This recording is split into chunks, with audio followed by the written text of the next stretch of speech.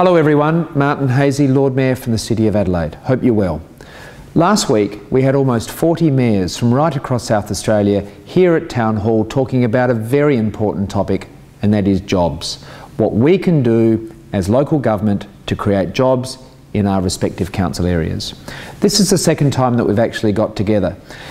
We spoke about a number of matters, and out of the discussion we all agreed that procurement is something which is common to all 68 councils across South Australia. We all procure many goods and services. Adelaide City Council spends $135 million a year approximately on a myriad of services, and we want to see whether we can buy local or we can buy more local, which is very important, and many of the mayors are looking at doing the same.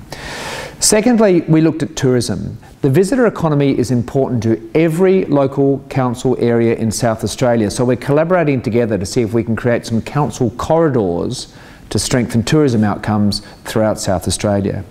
We also looked at Wi-Fi. Adelaide City Council has led the way nationally in the provision of free public Wi-Fi throughout the city. 30,000 people a day use this service. We're having a look at whether this could potentially be extended onto some other main streets throughout South Australia. Also, empty shop fronts. Empty shop fronts are something we must tackle proactively. So we're working with Renew Adelaide, and we're encouraging other councils to also consider doing the same. Also, and very importantly, climate. Climate action, climate sustainability. We're looking at what roles each of the mayors and their councils can play in creating a more sustainable and environmentally friendly place right across South Australia. Lastly, and possibly most importantly, is our relationships with the state government of South Australia.